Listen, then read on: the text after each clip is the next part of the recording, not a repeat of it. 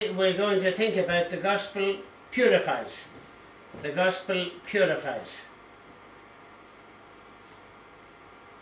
Finally then, brethren, we urge you and exhort you in the Lord Jesus that you should abound more and more, just as you received from us how you ought to walk and to please God.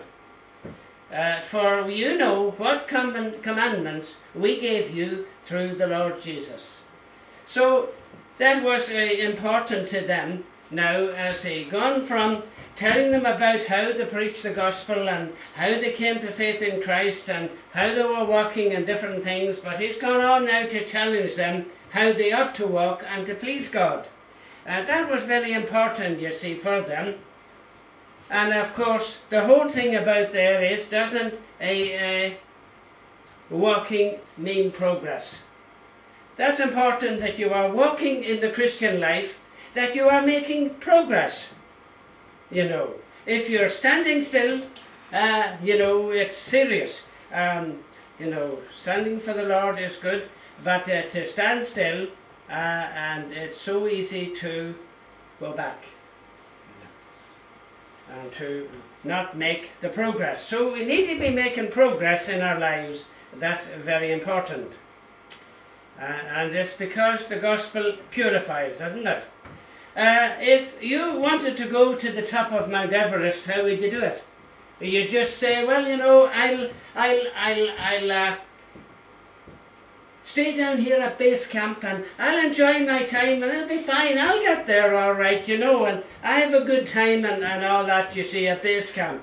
And not worry about climbing up, not worry about preparing to get to the summit.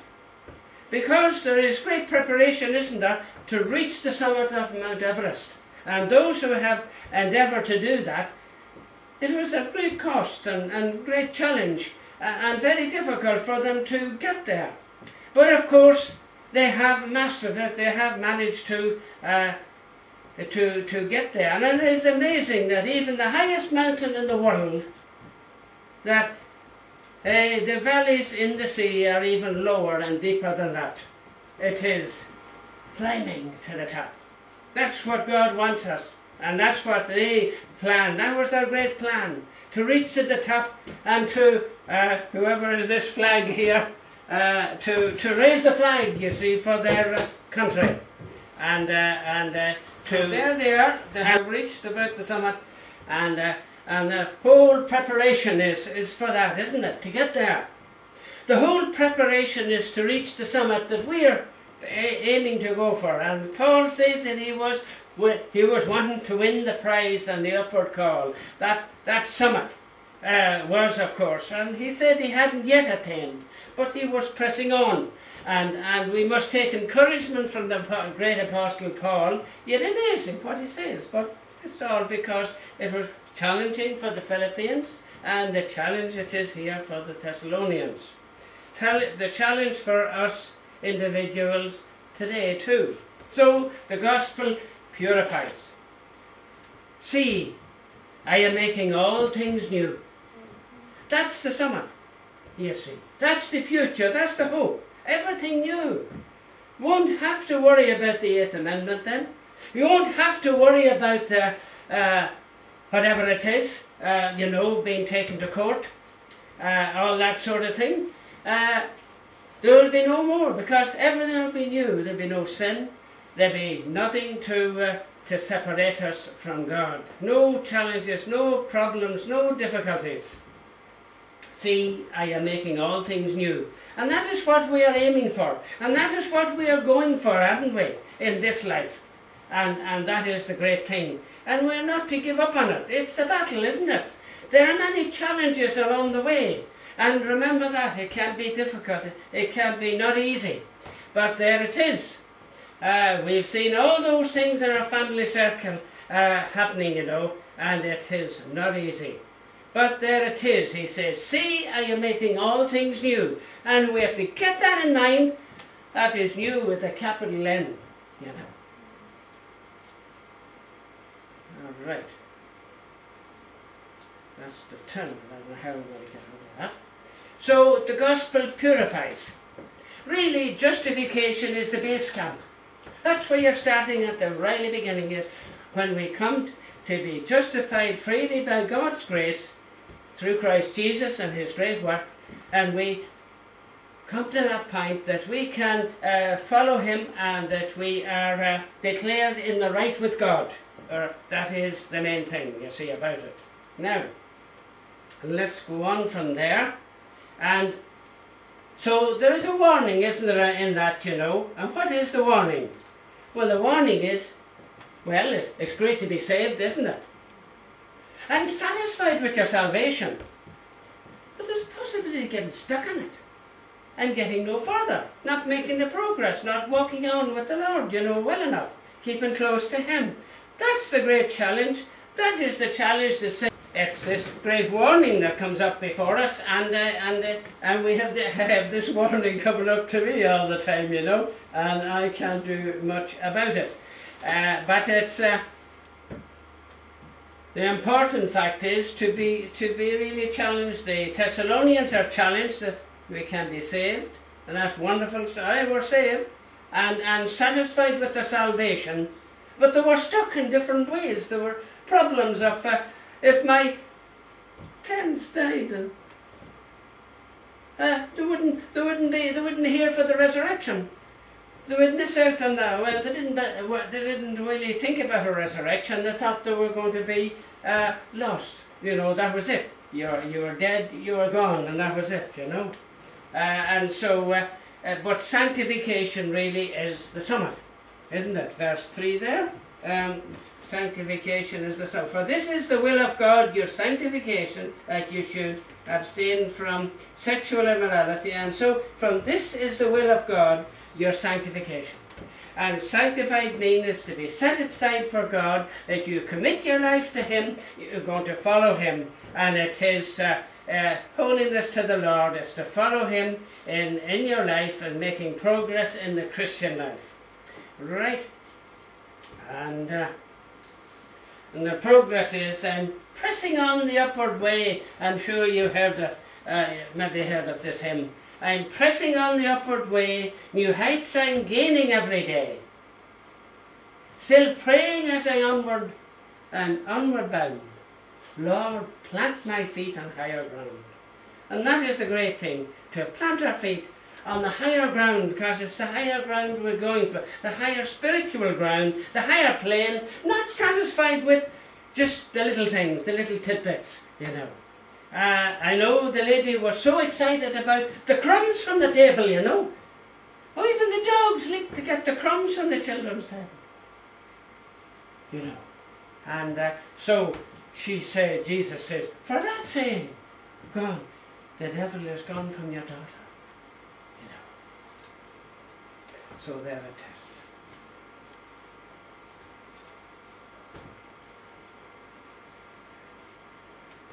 So the historical situation we'll think about, you know, for a bit here.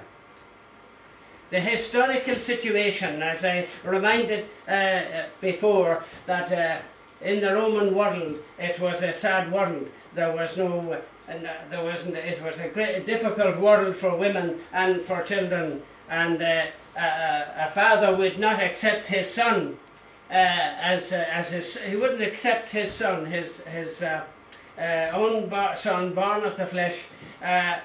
It would be later on, he'd be left with a childminder to mind the child, and then later that person would prepare him, and he may accept his son then, adopt him then as his son. But he could adopt a slave either. But there it is, you see that comes up somewhat in I forgot the film now, it doesn't come to me, Ben-Hur. But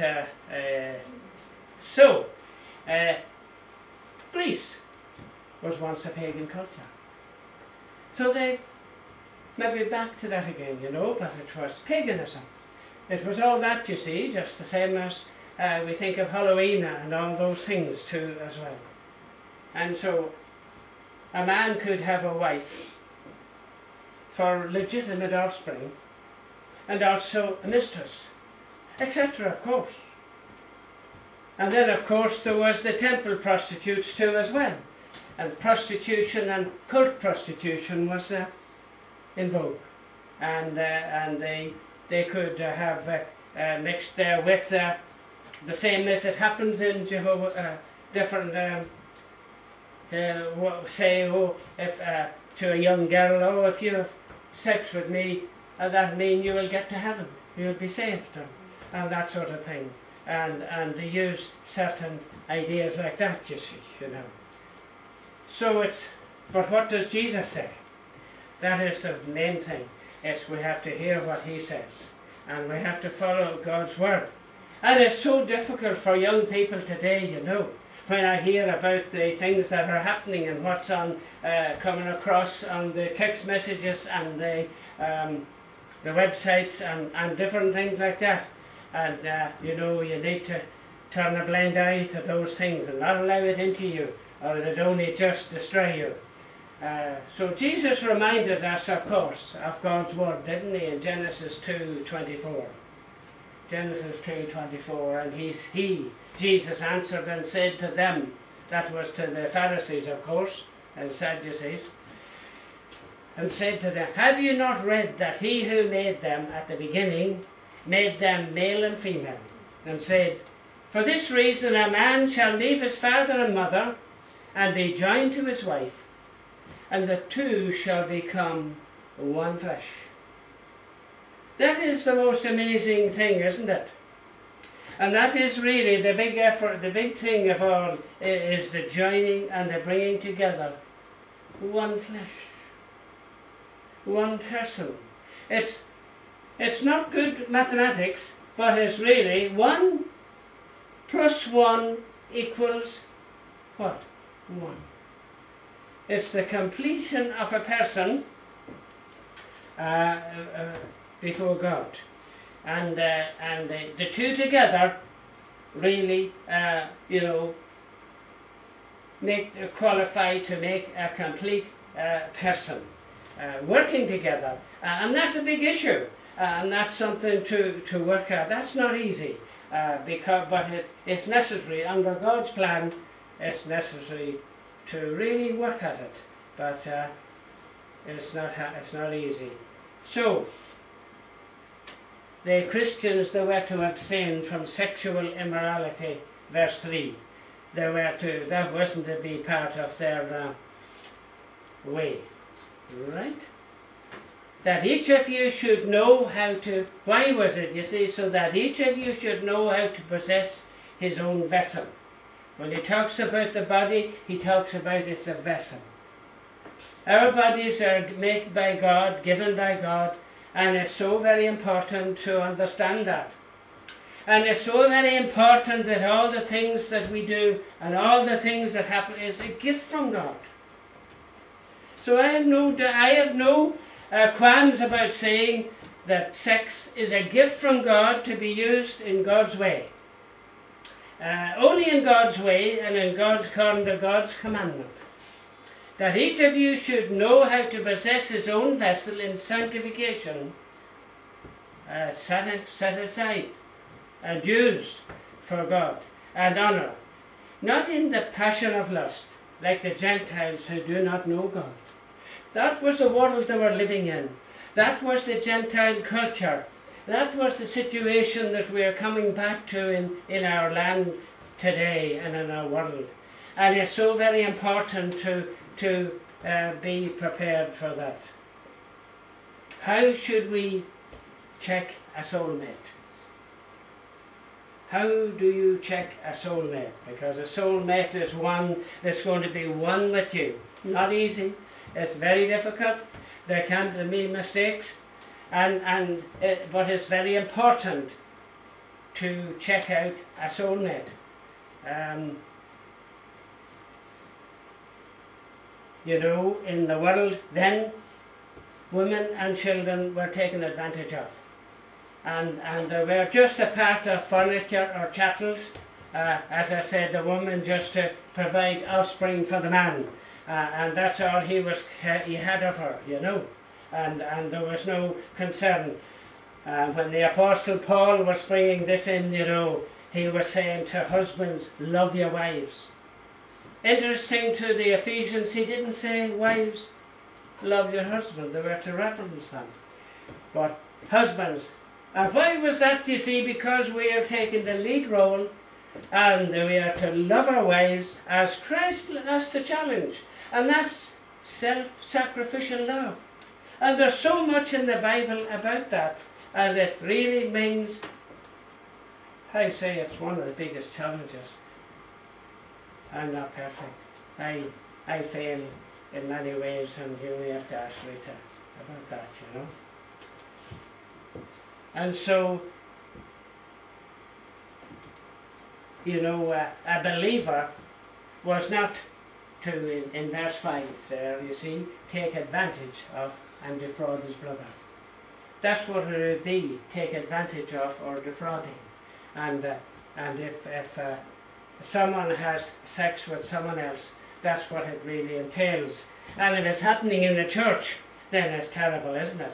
And there is no doubt that the Christian church is affected by this, and it's not something that we can say, oh no, it's not, doesn't affect us. It does. We have to be careful, don't we? And so it's part of Paul's gospel message. It must have been. He must have been teaching them about that there in verses 6 and 7.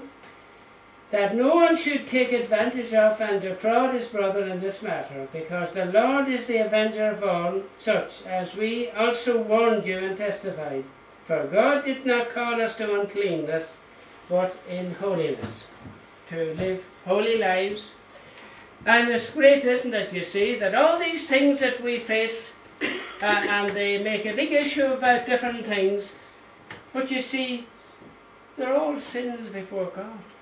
And God is the one who forgives and restores people. And the great thing is the reconciliation that God holds, and the rebuilding and the restoring of lives in all this is so very important. I must emphasize that's very important. And it was part of Paul's message here, because they were all affected with it.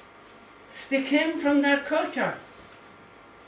And we're getting very close to that kind of culture again, you know. And so it's important today, isn't it? It's important to think upon these things and to apply these things.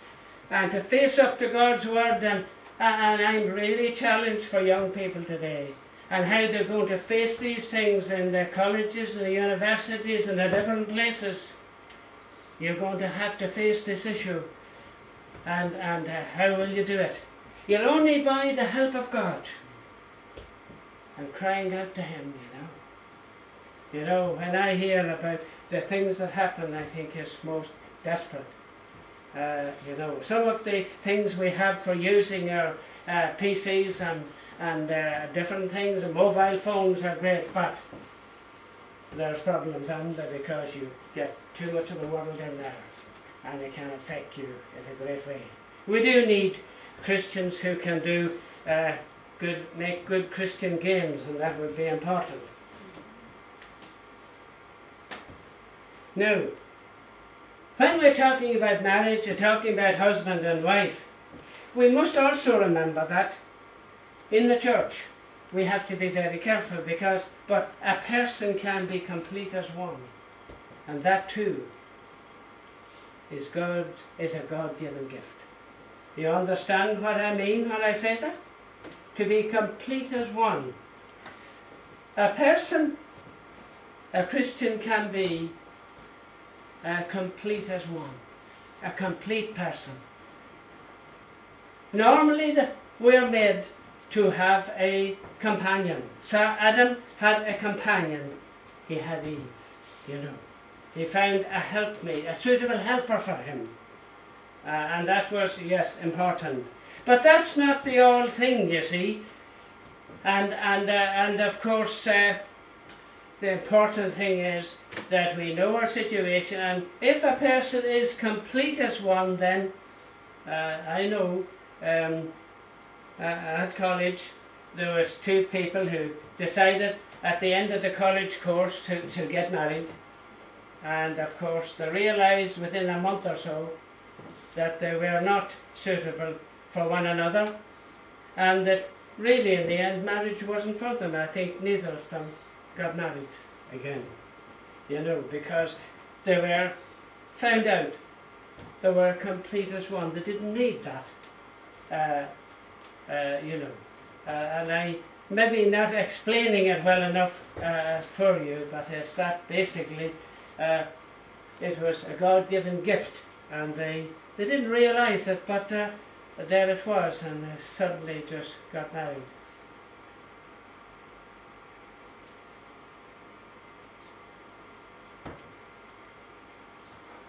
So, praise for brotherly love. He really praises them, doesn't he, in verses 9 and part of 10. For what thanks can we render to God for you, for all the joy with which we rejoice for your sake before God, night and day praying exceedingly that we may see your face. And so it's, he first of all praises for the brotherly love there's amongst them, and how that is growing and going on more and more. Yes, it was there at the beginning, and he's still emphasizing that it's very important. And you know, what is it we are to do? We are to spur one another on to love and good works. We looked at that in where? In Hebrews, didn't we? And so much more as you see the day approaching. And the meeting of together is so important, because it's the only meeting, you see, where kindred spirits, where people meet together as one and iron out these problems, you know, and face them, you know, logically and properly, and in a Christian manner. They can be faced and dealt with, you know, very important. And it's no way to play God on top of anybody, or wonder what these things can be. They're very important, they're very challenging, and it's really knowing God's direction and God's help. And of course we are then to spur one another on to this love and good deeds, and that's what Paul is doing with these Thessalonians. And of course warned about their testimony, their great testimony. It's important to have a good testimony before all there, you know. So they were taught by God to love one, and indeed you do so toward all the brethren who are in Macedonia. So they were, but a great testimony to the whole area round about, that Greek-speaking world, that part of Greece, you know. And it's quite wonderful, it's quite important, isn't it? I know it is a challenge. I know we are often challenged, and we have to bear a good testimony. And so he spells it out in verses 11 and 12. Now may our God and Father himself and our Lord Jesus Christ direct our way to you. And may the Lord make you increase and abound in love toward one another and to all, just as we do to you. And so there it is, isn't it? What? In simple words, it's spelled out, isn't it? It's quite challenging there, and there is no way around it. We cannot in any way, but it's as they're working together, as they're understanding this, you see. And I know so much in the Church of God today, and in the world then, and in whatever it is, but Paul is very, very emphatic about it. There is no room for playing God. There's no room for taking, you know, to overcome and to do God's work. God is working, and his purposes is that is the establishing, the rebuilding, and the remaking and restoring. When we read in the Bible about those people who are restored, we wouldn't have the great messages. And talk, how would you think, you see, about, you think about King David. And you think about the blind man who said, Jesus, Son of David, have mercy upon me.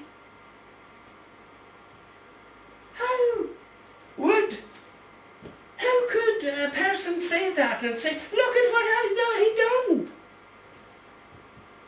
And yet, there was forgiveness. And yet, as he came before God, God renewed him and remade him.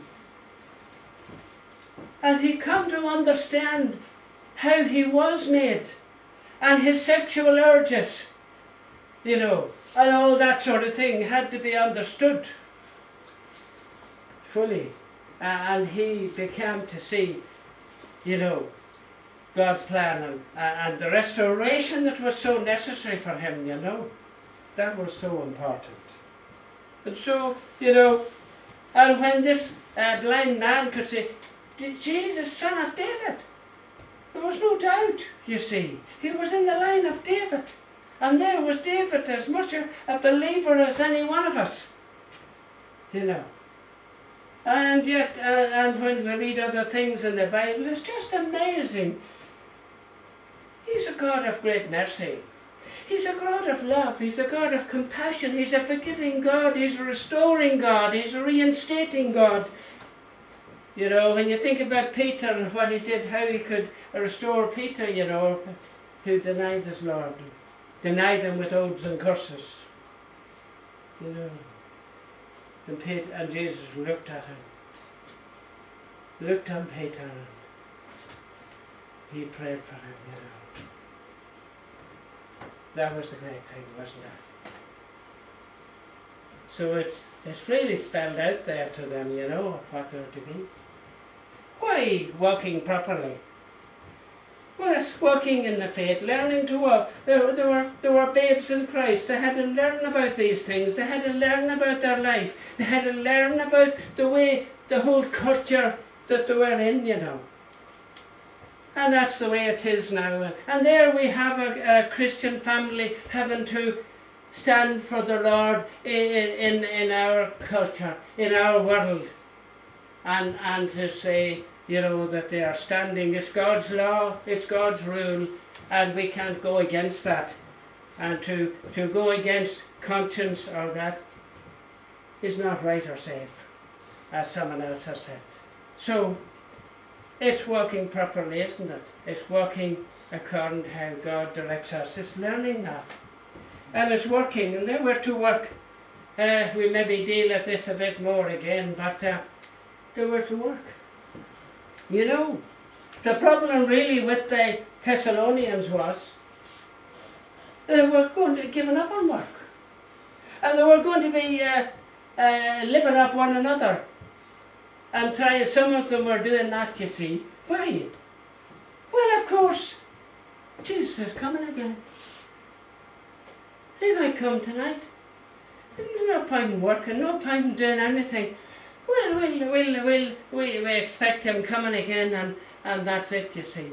And so they were giving up working, they were giving up these things, and because they expected. Yes, of course, that was the challenge in the Bible, that we expect Jesus to come at any time, and they were like that. And why lacking nothing? Again, we might deal on this a bit more, but of course, as we take in the gospel, as we learn more about God, it's then we're getting stronger.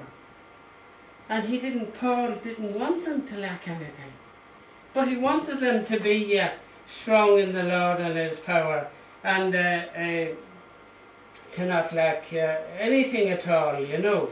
It's quite amazing. So that you may walk properly towards those who are outside, and that you may lack nothing. And so, that's the gospel, you see. It brings those things to us, you see, in its real depth. And so that we, not lacking spiritual growth and the spiritual word that will build you up and to give you a place amongst those who are sanctified, and give you assurance and a hope and a blessing, you see. That's what God is in the midst of doing, you see. And growing and building people up, and restoring people.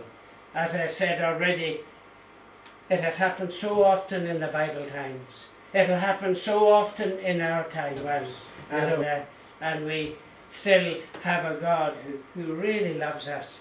And He doesn't want to lack those spiritual benefits and those blessings. You know, as we go on to look at this more, we may come back on that again. We're leaving it now, you know, but we're thinking particularly how the gospel purifies. And it's so wonderful, isn't it? Because it's to purify our lives. It's to take the dross out.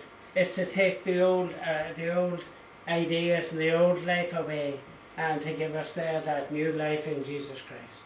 That blessings that are ours in Christ Jesus. Oh, I know it's not easy. And oh, I know that people go through amazing and very difficult situations.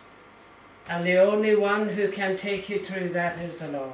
The only one who can direct you and help you through that is the Lord. And that is the great thing. And so, the whole thing for Christians is, do we have some effect on society? And so I would have said the greatest testimony in our land today is the testimony of the Mr. and Mrs. MacArthur.